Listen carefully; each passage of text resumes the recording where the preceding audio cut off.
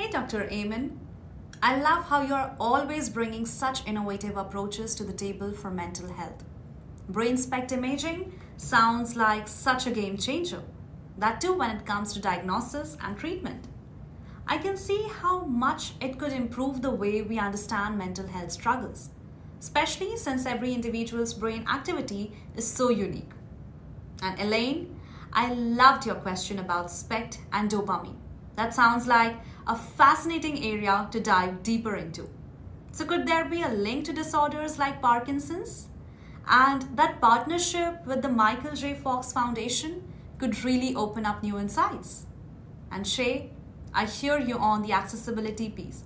It is so important to also highlight the power of human connection and healing. Brain scans are a great tool. But like you said, real transformation comes from safe, empathic relationships. I think both perspectives are vital. And David, I agree with you. This type of brain imaging really is key to shifting our understanding of mental health. And Mr. Reeves, your point about nutrition is just spot on.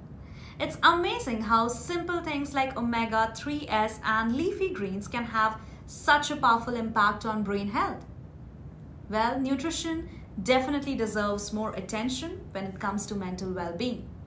So Dr. Raymond, I am curious that how do you see the future of brain imaging in mental health care? Are there any breakthroughs on the horizon that we should keep an eye on?